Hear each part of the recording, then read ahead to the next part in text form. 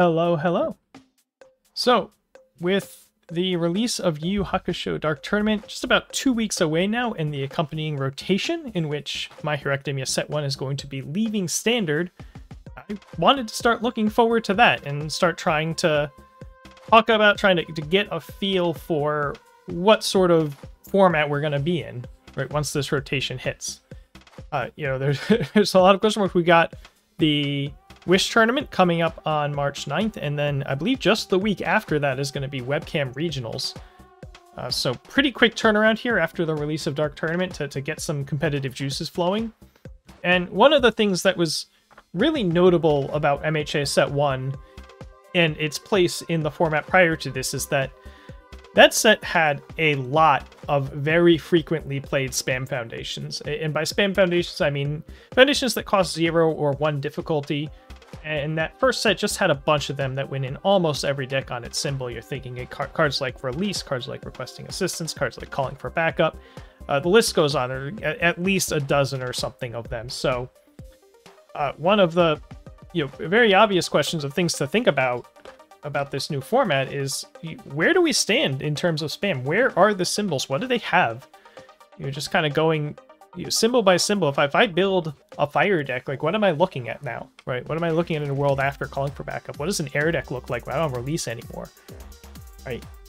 And so we're going to get into that. And just to sort of organize my thoughts about this, I figured I'd have a little fun presented as sort of a tier list. And this is going to be a tier list roughly representing where I feel the symbols stand just in terms of spam foundations. You could have a symbol just be very, very good on the back of its characters and its attacks and its higher difficulty foundations, and it doesn't really matter that their spams do basically nothing, right? But it just to isolate spam as a concept and organize it in some way, I'm going to put it into some tiers. A, B, C, D don't really mean anything other than like better, not as better, kind of bad, really bad, right? Kind of thing here. And I have a little accompanying set of slides that we're going to go through. And just to start off, I just want to talk big picture about what kinds of spams am I looking for, right? And in this case, I really want to focus mostly on the stuff that's going to see widespread play, the kinds of spams that you can see going in lots and lots of different decks, the very sort of generic ones. And generally, there's like a few groups of those. And first and foremost here are just sort of the outliers. And I would say Struggling with Studies, Snack Time, and Floating Around My Babies are all just sort of power level outliers when it comes to spams. They just do more than what you would expect cards at those difficulties to do. We've been familiar with these cards for a while. Maybe in some time we decide that some, Yu Hakusho or Challenger deck card adds to this list, but, these 3 cards from 2022 are going to be hanging around having a pretty big impact for a while. And then just a handful of other categories. So first of all, you have speed reduction. Ideally, what I would call plus rate speed reduction. So every symbol has access to enhanced commit -2 speed in some form or another on a 1 diff with a 3 block. Jetburn made sure that all symbols had one of those, and some symbols had more than one of those. But what you're really looking for in terms of a generic lots of deck spam is stuff that does a little bit better than that, right? Whether it's something like Fast Friendship or I'll Protect You, giving you a one-time net -2, or sometimes with Fast Friendship net -3 speed. High Value kind of committing for -2, but giving you a lot of flexibility to only do that when you definitely need to. Ice Gliding can net you -3 and has an offensive use. Surviving Final gives you that net -1 on a 0. Cards like that, there's a couple others that could see some play.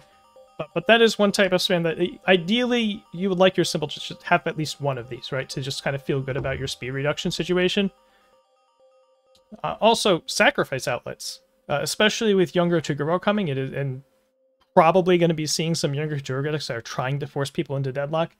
Having ways to destroy foundations and keep yourself out from under deadlock is very important, probably more important than it's ever been, at least temporarily, until we see, what the popular Younger Toguro decks look like, what his actual popularity is.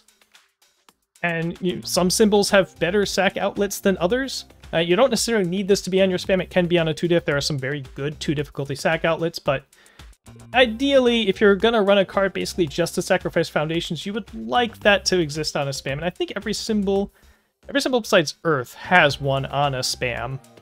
But you'd much rather have a Nigiri-chan of the big three than you would an idol work, for instance. Right, that matters. Next thing we see a lot, spams that flip to draw a card in some fashion are pretty popular. They tend to see lots of play where they kind of starting to have conditions attached now, right? We don't just get calling for backup anymore, per se, but still, some conditions are pretty easy to meet, not too bad. Some, you know, Fierce Transformation, you have the opt-in, you can always just draw and discard if you don't have the momentum. You know, Botan's coaching does that on a 0, but can straight you draw you a card if you have nothing in your hand, etc., etc. It's always nice to have one of these to sort of shore up, especially, you know, your more awkward hands, just draw another card, get a different thing into your block mix and things like that. And, you know, varying degrees of on-demand for this. And sort of the other broad thing, it's nice to have a little bit of offense from your spam. We're getting a couple new pieces in this regard in Dark Tournament. Paying the cost is a very nice one. Displaying power I don't think people quite know how to rate just yet, but commit for plus 2 damage seems pretty good. There's some existing stuff, not quite what we used to have. Some of the Salk outlets serve this purpose too, right? But for instance, we used to have Tight-Lipped, right? And that's gone. So, you know, again, outside of floating, a little bit of a downgrade in your capabilities on this front, but still, it'd be nice to have a little bit of options here. Red Riot's the coolest is another card you could put on this list. And then, that said, like I talked about all this generic stuff, but, you know, what you have in terms of specialized options does matter. There's all sorts of different foundations that you could make sense in this deck, but not that deck, or maybe it's good in a 7-hander, but not really useful in a 6, or vice versa, or you need to be on this trait. Your deck needs to be doing such and such of this type of thing. There's all sorts of stuff on this space, and it does matter, right, what a symbol has access to on this front. So, that being said, we're going to go symbol by symbol here. I've got a little slide for each symbol and some notes that I'm going to read off of here. Obviously, I'm not going to show every single foundation that every single symbol has access to. I'm just going to kind of plop a bunch of notable ones on a slide, and if you think I'm missing cards or overrating or underrating things, feel free to yell at me in the comments. It's fine. That's good for algorithm, etc., etc. So yeah, we'll just go right in order. So first up is air. And so air is an interesting one. It's one of the more interesting ones to look at because it's pretty thin on generics. These three are kind of it. You can pretty much run basic training, Nejiri-chan, Fearsome in most any deck with a straight face. Basic training is going to give you a little bit of deadlock. That's nice. But they have a really wide pool of sort of specialty pieces that can be quite good, right? Flustered is really good when it's active. Sword Shriek giving you plus 2 damage out of a 0 diff is nice, right? When that's live. If you can make small and limber work, which is a little bit harder now, you don't just automatically have release in every air deck, right? Out of reach if you're playing long attack strings. So, you know, they've got some nice options in that sense, but overall, it's still pretty thin. There's actually no speed hate here, but you've got a little bit of card draw and Fierce, and got a little bit of damage. You have most everything else you want. Flustered can be really good. You don't really have any big power level outliers, so air is okay. I don't feel good about air spam, but I don't hate it. I'm going to put this is going to start off our C tier for the air symbol spam.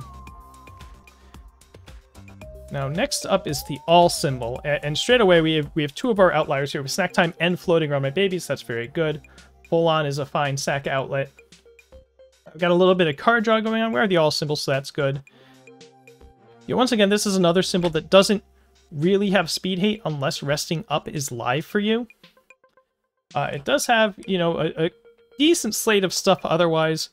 You'd kind of like to have some defense here, but overall, aside from that, if you can solve your speed hate elsewhere, and I don't think all's like 2 difficulty speed hate is that great. That's something we're going to talk about with some of these symbols that don't have speed hate are pretty well situated at 2 diff, and so it's not too big of a deal. But with all, it does kind of matter. I think if you're not a resting up character, then it can be a little bit rough not having any speed hit on your spam. But other than that, every other way, all spam is very, very nice. So I'm going to go ahead and put that at B. Next, we have Chaos. And, you know, man, Chaos doesn't have the longest list of quote-unquote playable or interesting spam, but it does kind of just have everything that you want, right? It has Struggling with Studies, just a great power level outlier card. You have a really solid speed hate and fast friendship. You have some card draw options. You have your sack outlet. You have some decent offensive stuff. Your zeros are fine. Easily Excited is not on this slide, but that's another one you could be playing. And, you know, just because you don't have, just because you're not, you know, 15 deep in spams that you might play, you're never going to play 15 different spams anyway. I think a lot of Chaos spam packages are going to be kind of samey. You're pretty much a mix of a lot of these cards. But it's going to be a very, very effective samey, and I like Chaos actually quite a bit right now. So I'm going to put Chaos as A tier. It checks all the boxes, really.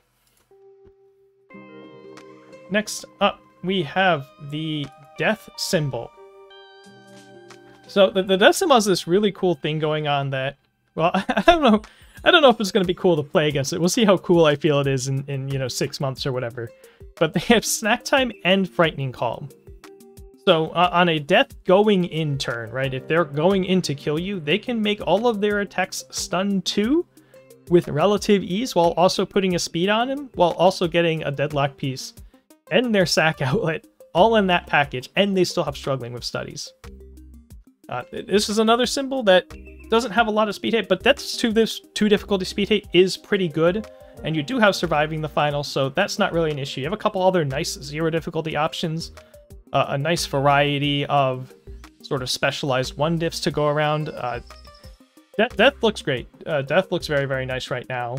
It might be the best one. I'm not going to try to rate these within the tiers, but it's possible that you could make a case for Death having the best overall spam right now, and it is going to go right up in A here.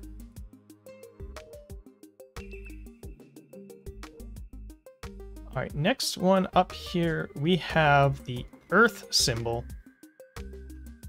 So this is sort of like Chaos, where it's kind of boring, not super deep, but it's pretty well rounded. You know, have your speed hate, you have your card draw, you do not have a sack outlet. That is straight missing.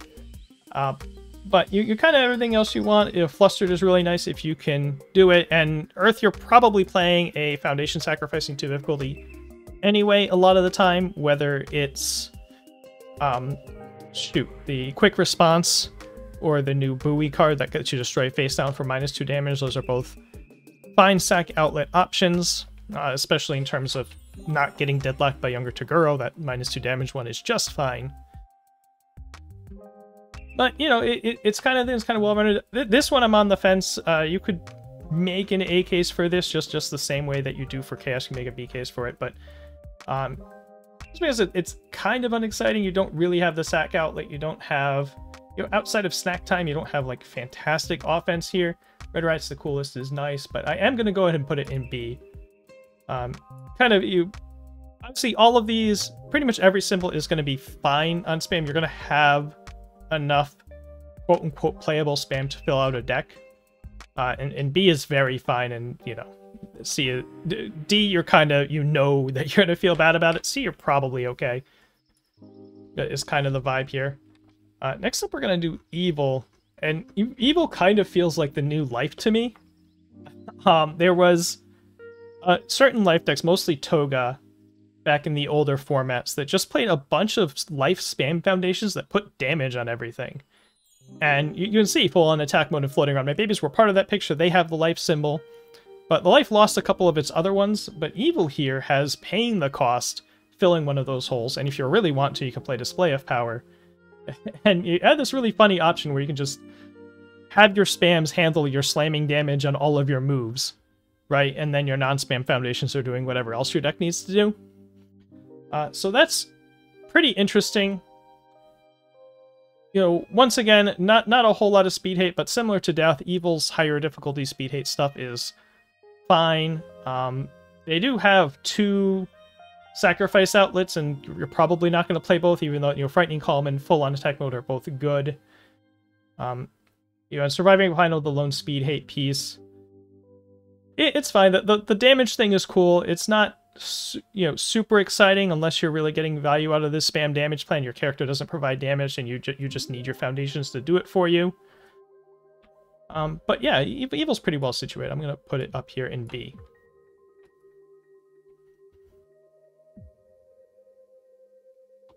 Alright, next up is going to be Fire. So fire is another one where it's pretty boring. Right? We have all protect you. I mean, you know, it's going to get like this over time, right? As they make their spam foundation simpler and simpler. We might say that more often about looking at a simple spam packages. But, you know, we talk about paying the cost is good, frightening cost. All these, you know, these one discs are all good. They hit most of what you want to do. Their draw power isn't really here. And another thing that's notable about fire is they do not have zero diffs. They have quick to act, and this was a problem before, and it's still... that hasn't really changed. They have quick to act, and then hopefully you're a self-mill deck because it's like Ignite, it's one-man Inferno, and if you don't care about those, you're just playing quick to act, and that's your only zero. And that can be fine, right? That's not the end of the world. But you probably aren't too interested in running a heap of 2 checks in Fire if you can get away with not running them. You know, some cases I know Endeavor decks really like Flash Fire Fist anyway, but they're the decks that want those other zeros, so it's fine. But, you know, other than sort of the thin zeros, Fire's pretty well off. It's very fine. Doesn't have the card draw outside of Seasoned Brawler, but, you know, that's alright. It's pretty good. You're pretty happy with Fire spam right now.